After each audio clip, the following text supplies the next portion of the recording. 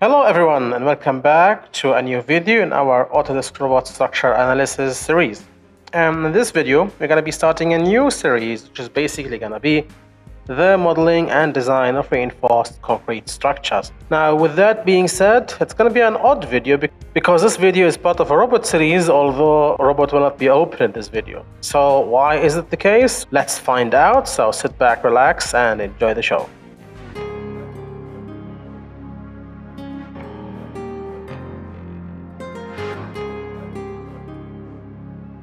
Okay, well, the reason why I don't have robots open in front of me is because, well, you cannot model anything without understanding the structure that you are trying to model. Now, I have got access to this architectural drawing from the internet, and I will link the link I have taken this file in the description. So what do we have here? Well, to understand architectural drawings, I know that most of you might be really interested into diving headfirst into the plans to understand them. I have a different approach in understanding the architectural drawings. Now, of course, if you have a Revit model, and I might be including Revit in the very far away distant future, if you have a Revit model, architectural model, then things become easy because a Revit model is easier to be orbited, you can see it in 3D, and everything seems to be fine. But I'm assuming that not everyone has access to Revit or 3D architectural modeling like SketchUp, so I'm going to go back and revert back to my good old days in understanding 2D drawings, and this needs you to understand basics of engineering drawing.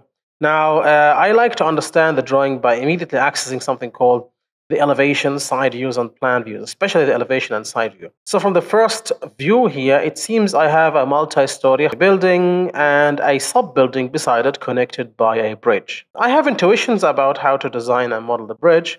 My first intuition is to break the high-rise structure apart from the bridge, like make a structural joint here, because I mean the vibration, and if this is an earthquake prone region, then the vibration of a taller building is different than the vibration of a shorter building. So I think I would have a structural joint here. Here I might not need a structural joint, but I mean, why not? So from the get-go, I can immediately plan a structural joint here and a structural joint here. It seems that this is a sub-building, so I'm really interested in understanding what that thing is. Now, this is the side view, it seems. And by the way, I don't know exactly the language of this. It seems that this is Spanish or Portuguese, elevación or something. I don't know. I'm not really good with this language. I speak German, Turkish, Arabic, and English. So, okay. It seems that from the side here, I have another building. So, like architectural stuff, I don't think this is structural. In nature, I have to check that out. And this seems to be an architectural thing for the side building. It seems it's a side building. The bridge is not visible here. It seems you're looking from that side here. This is the back side, it seems. Yeah, I think this is the opposite of this side. Like this is the front side and this is the back side. And that's the other side. And this is basically this side structure, which is this. Like I think that this elevation is basically if you stand and look to the right here. So if you're standing near the tree and look to the right, I think this is what you see. That's my first guess. So of course, I'm not really sure about this. I need to dive deeper into it. But those are my first impressions. Okay, to the section. He's taking two sections. Of course, sections will be shown in the drawing of the architecture. Of course, he must take a section in the staircase, which he does here, and a section here, which he does here, because there is a staircase for the secondary building and a staircase for the main building. And from the get-go, I can see two basements. Oh, this is going to be a spicy building, by the way. Basement 1, basement 2, which means I need basement walls. And I can see the slab being on the ground floor, so it's going to be a full basement wall, full-fledged basement wall here. I don't know, I might even need a raft foundation here. Here, I think I'm going to use spread footings here because the weight is not that much. I think I'm going to use spread footings here. This is going to be a spread footing, but only from one side because the other side there is a building. So this is like an L-shaped foundation. That's my plan. I hope I remember all of this. Here I would have a spread footing, and here I think this structure, I don't think this is heavy enough to warrant a raft foundation. So I think I will spread footing all the stuff here, and I will raft foundation tower basically. That's my plan for the foundation. Okay, so what do we have here? This seems to be what? Sutano 1, 2, Nivel. I think this means like, Nivel means level? I don't know. Okay, let's check. Where is this Nivel thing? So in the section, there we go. Sotano, it seems it means like basement. Like this is Sotano 1 and 2. So basically this is the basement level. Now the problem is where's the north here? So where is the north? There is no north. But at least, okay, at least I have a ramp here. So I need to keep this tab. There is a ramp. And this seems to be rotated. Yeah, see? This is the real one. This is rotated. It should be rotated 90 degrees like this. Should be rotated 90 degrees immediately. Type on the keyboard rotate and just rotate this a little bit. This is the correct orientation of the Sutano level, which coincides with this because the ramp. Look, I mean, if you want to align architectural drawings, you align them by the staircase and the lifts and the ramps. Because staircases, lifts, and ramps don't change location from one story to the other. Okay, so this seems to be the basement 1 and 2. Okay, that makes sense. So this is basically this, which means that this is level, okay, planta first nivel. Seems he's talking about the ground floor, right? Wait, let me take a look. What's this? Those are trees. So yeah, I think he's talking about the level 1. Oh, and it seems that the culture here talks about the ground floor to be level 1. Depends on the culture, because some people call this actually level 1, not ground floor. It depends on the culture. This might cause me some headache. So I think he's talking about this because there are trees here. Now the one above it should not have trees. The one above it should have... Oh, wait, this means that the side building has this strange egg shape? Really? I didn't detect an egg shape. Is this an egg shape? Oh yeah, okay, maybe. Yeah, there is an egg shape. Look, how do you detect a curvature? If the architecture is a pro and draws accurately, you can detect the curvature by looking at the windows. Look at this window and look at this window. This seems to be more stretched than this. I mean, when something goes into the curve, it becomes compressed on the side. So this gets stretched, and even this gets more. This is stretched, this is compressed, this is more compressed. Yeah, that's a circular or elliptical building. Yeah, okay, that's that. So this is going to be a challenge for structures. How am I going to design that? I need to think about this in Robot, but I think it's a good way to make frames here. This might be a frame or a drop beam.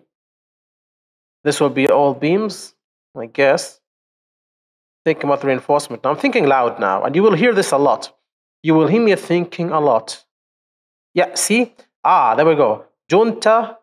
Haha, look at this. Junta de construcción.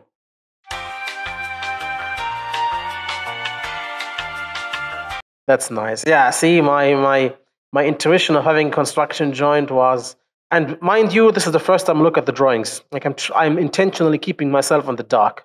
Junta de construcción here. Junta de construcción. He doesn't tell you if there's a construction joint, but my guess is I will just make a linear construction joint and keep this like a cantilever and just design it. I will think about the best practical way of doing this. I'm not really sure about that. Okay, so we have an elliptical shape. We have the ground floor here. Perfect. Now, the next floor, we have what? We have biblioteca, library-like. I have no idea what this is. Administración. Okay, fine. Escalera. Wait, does it have an escalator? No, I mean, maybe they call it escalera for staircase. I know some of my viewers now are face-palming because it's in their native language. I'm sorry, I really don't know exactly. Okay, so, all right. So we are now above the bridge level.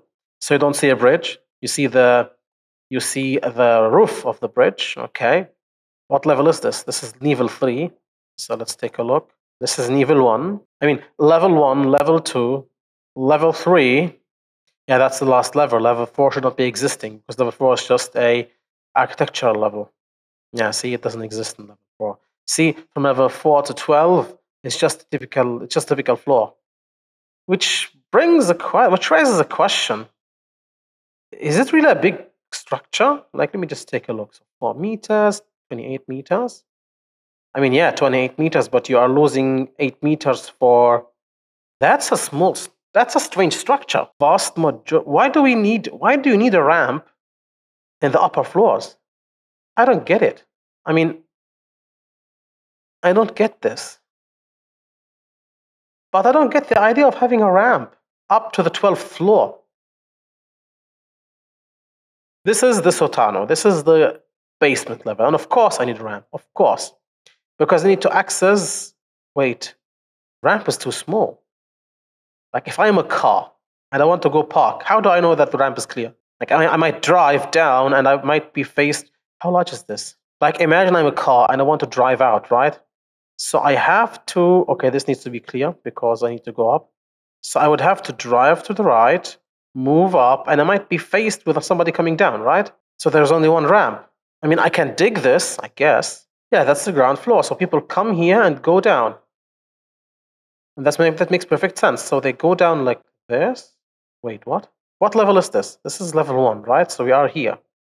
Okay, where is the entrance to the car? Let me just check. So the car is getting from this side.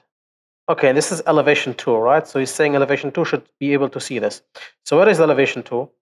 This is elevation 1. This is elevation 2. Okay, where's the car access?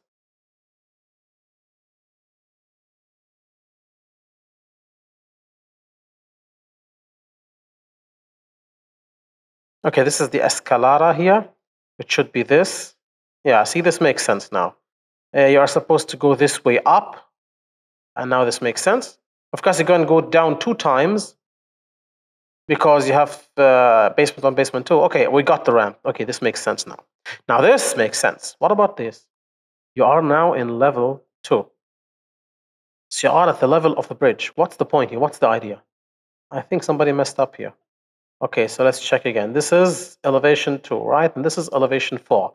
Now, in elevation 4, I will not be able to see the ramp, but in elevation 2, I should be able to see the ramp. So, and this is what you deal with, ladies and gentlemen. Like when you are in design firm, you will be faced with those strange things, and you would have to sit down with your architect and talk to him and reach conclusions about that. So, okay, this is elevation 2 apparently, and the entrance to the ramp is not visible here. Find out the distance from here to here. If it's 8 meters, then that's my ramp. Yeah, 3 meters, see? Like, what's that supposed to be? Is this a joke? Okay, so far it doesn't make sense. So what I'm going to do is basically I'm going to copy this. All right? I'm going to copy that. Copy on the side because I want to see something here. So I'll just copy that on the side. And then I will take E2, copy that thing, and to the side. Okay.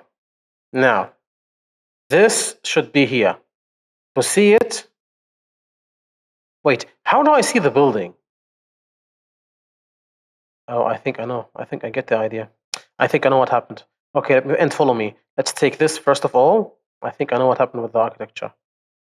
Let's just escape here, select this, click rotate, and just rotate 90 degrees. If my intuition is correct, and I think I am, then... Wait, do I have multiple copies here? I don't care. Line, enter. Let me grab... See, we're trying to understand what he's doing here. Let's grab a line, draw it down. Okay. And now let's take this, and let's just take the edge of the building here and place it on the line. If my calculations are correct, then... there we go. Perfect. You see, he forgot to draw. It makes sense. See, from here to here, look at this. Look at my cursor at the vertical line. Now, from here, this is the edge of the building. Let me move the scanner line here. Okay, and so far we are going good. This place, you see those windows? Those are the windows of the rooms here, of those toilets. So we have the room here. Yeah, okay. You have the windows of the toilets here, which are small windows and are higher than normal. And then I have my staircase, right? So this is the staircase. Perfect. This is the staircase, and it has glass because people can look outside. Okay, that's the staircase. Now, where's my car ramp? It doesn't exist. It doesn't exist, which means that in the higher levels, you don't see the car ramp. There is no car ramp. This doesn't exist. This is non-existent. You don't have a car ramp. Oh, now I get it. Now I get what he's doing. Not really the best of options. Okay, I think I know what's happening here. First of all, you don't see a car ramp because it goes below the ground. Like if you picture from the side, you don't see the car ramp. The car ramp, if you have Superman eyes and you see X-ray, you would see the car ramp going down here, ramping down from here to here. And of course, in a spherical way, like they go around, like you have, like it just cycles around here. You don't see it because it goes from the ground floor down. I expected to see it because I saw him drawing the car ramp in the higher levels. So I was thinking, what's happening here? No, he's not drawing the car ramp on the higher levels. This location is at elevation 0, and this location is at elevation 10 or something. You see? Like, he should have written, to avoid the confusion, he should have copied this, and he should have placed it here and changed the elevations so that it makes sense. So it was strange for me. Okay, now it makes sense. So yeah, I think now we have understood the building. I just needed to do some mental gymnastics here. Like underground, it seems to be larger than the building. Seems to be larger than the building. Look at this. Let me just copy this and paste it here. Just approximately. Yeah, see, the basement is larger than the building, so there is an extension underground. Like underground, it's longer. So there is a slab that has soil on top of it. So we have a basement, we have a ground floor, we have a structural joint. I think this is a very good project to start with. So I think I have gathered enough information to understand what's happening here. I have an idea of how to make my structural system. I might be doing a frame here because the spans are large. I might do here like just beam, slab on beam or something. But this is of course for the next time. Ah, yeah, you can see this here. What's this? This seems to be the higher floors, right? Yeah, this seems to be the higher floors, and those columns seem to end. Those are the columns of the basement. They seem to end because the basement is extending beyond. I'm not really sure. The only way I can be sure is to understand those things is to draw them. Yeah, see, the building gets smaller here. Is to draw them in Robot, like the building here. It's not visible here, but it gets smaller. Yeah, there we go. Here, it gets smaller. It was edged, and now we have this circular thing. And that's the reason why you see this circular thing. So I think we have gathered enough information to understand the building. So yeah, that's my first session for you. I hope that you enjoyed the video. Of course, it might be a strange video because there is no robot involved, but well, first step to understand the structure is to understand the drawings of that structure. And it seems there were some curveballs in the drawings, but we have managed them, I think, successfully. Of course, if you have any ideas, just drop them in the comments down below. I'll be more than happy. With that being said, before I finish, I want to give a reinforced concrete high-rise building-sized shout-out to our dear channel members, whose names are going to be shown on the screen. I want to thank them from the bottom of my heart, as their contribution to the channel via memberships is priceless to me. With that being said, I hope that you enjoyed the video and that it was beneficial for you. Of course, if you have enjoyed the video, then please like, share, comment, and subscribe, especially subscribing, because it helps increase the reach of my channel. And thank you very much for reaching 2K. As per usual, this is the Civil Engineering Essentials channel, and we'll catch you in the next video. Bye-bye.